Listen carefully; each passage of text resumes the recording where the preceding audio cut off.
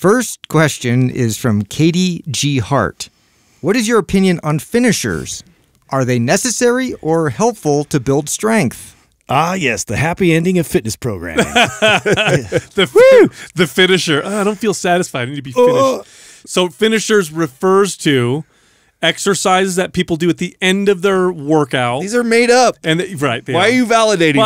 I'm just explaining, right? They're isolation movements. They're designed to add more volume, give you a better pump, that kind of stuff. I get, why people do it. They want to squeeze in more sets without creating much more damage. But there is a much better way of increasing volume over time with your workouts. That's just it. If you were to take that's why this question feels like deja vu for some reason. Yeah, I know. Yeah, weird. So if you were to take your your workout programming, whatever it is, whatever you're following, if you're not following maps, and you actually just measured the total volume, sets, reps, weight, you multiply all three of those, right? And you get your total volume. So let's say it's chest day, and you multiply that out, and you've got 15,000 or 10,000 pounds of total volume. It's probably some totally inflated number, but let's just say for argument's sake, 10,000 pounds of volume that you're moving of weight on your chest. And you saw, Joey Swoll's Instagram, and he's talking about the latest, greatest finisher exercise that you should do.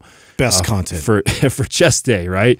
And it's and normally finisher quote unquote exercises are cable, like Sal's alluding to, isolation type exercises to kind of get the pump off or finish your workout.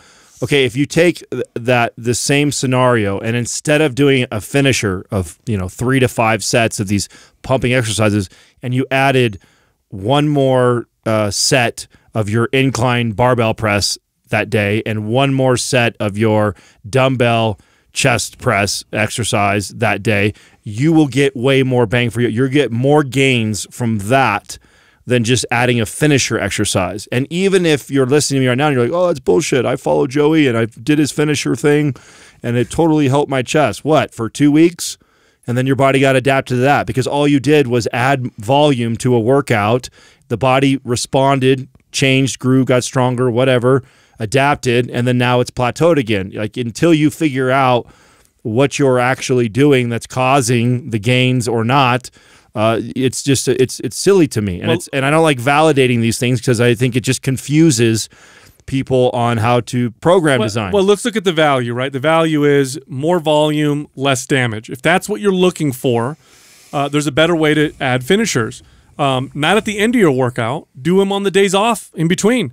That's when I see lots of value of doing these isolation movements and getting the pump on the days. What we call frequency builders. Exactly. So like trigger sessions or focus sessions, right? Those are found in MAPS Anabolic and MAPS Aesthetic.